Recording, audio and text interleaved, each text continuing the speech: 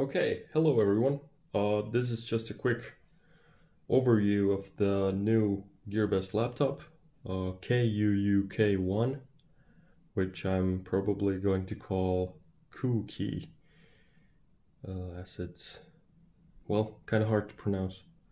So, okay, let's open up the cookie. Let's see what's inside.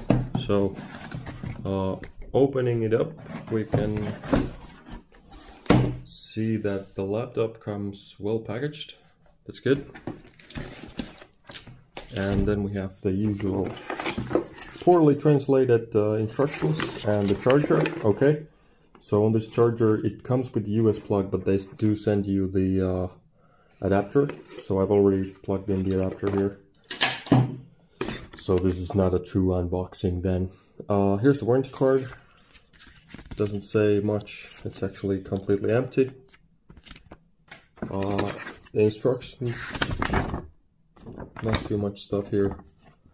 Like they say, wish using happy. And let's get the box out of the way. Here's the laptop itself, inside a protective plastic. And it comes with this pretty nice protective sleeve. This is cool. And here we have the laptop itself. And here you go. Let's see how it works. Okay, so when I turn this laptop on, you're quickly going to see that it's the display, unlike what they claim in the advertisement. Yeah, here you can actually see it clearly. It's not an IPS display. So when I turn the screen, you can clearly see how the colors shift quickly, especially when you don't look at it from a direct angle. When you look at it slightly from below, the colors shift really quickly. Left and right, the display is not that bad. I mean, it's still bad. It's a TN display, not an IPS one. But it's not as bad as you might think beforehand. But anyway, so this is the BIOS. I thought I'd quickly show you guys what's available here. So on some Chinese laptops, you get basically the unlocked BIOS, where you can change all kind of settings. This is really locked down. The firmware version here is 10.0.55.3000. And well, from here you can also see the specs. We have 8 gigs of RAM with the Intel Core i5-5257U CPU. So that's like just as they said in the description. But yeah, here's the thing. There's really no options available here. It's like really simple. You can change the boot options. That's good. So it's possible. And also select fast boot. I'll check out what that actually means. But that's pretty much the only option apart from the boot options that you can change.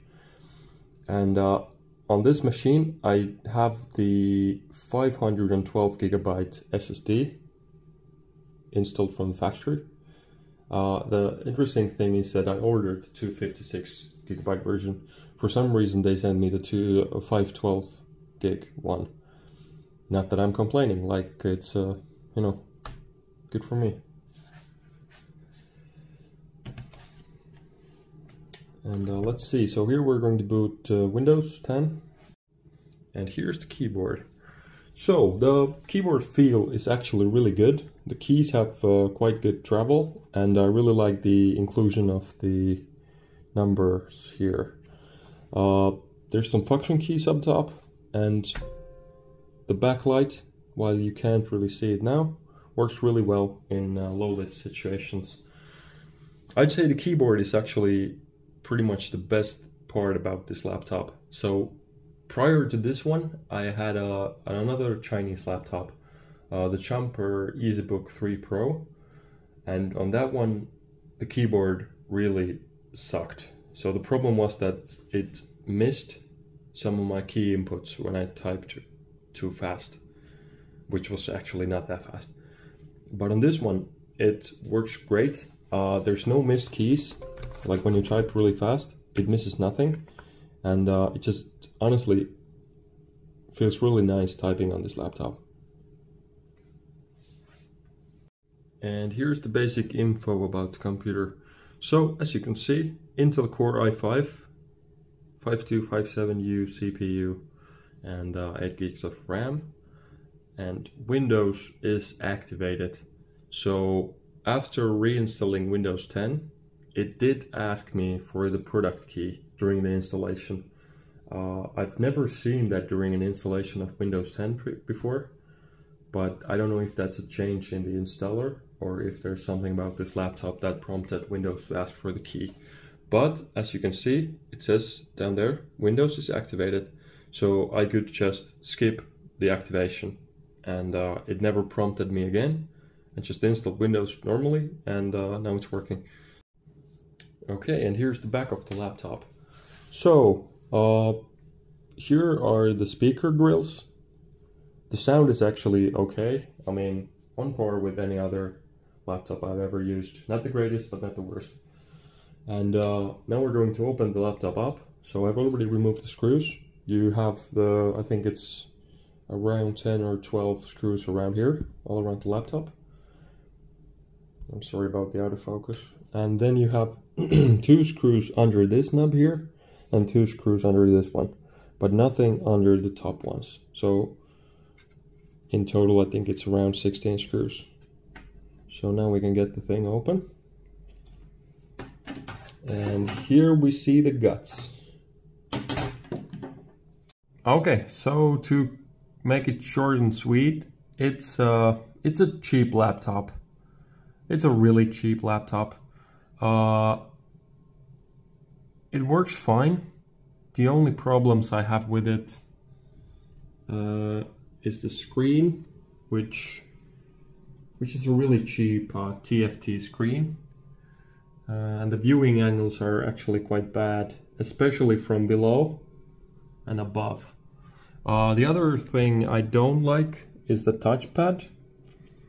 I don't know what's going on with it. Maybe mine is faulty or something, but when I'm using the touchpad, a lot of the time the cursor will just jump around the screen.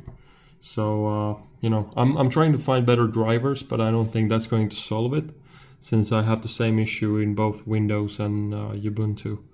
So I think it's just possibly a manufacturing fault or possibly just a really bad touchpad device. And another thing is the battery life. It's not too good. It's not that good. Like Windows is saying it'll last for 4.5 hours. That's, I think, I'd say it will last like half that, 2.5 hours max.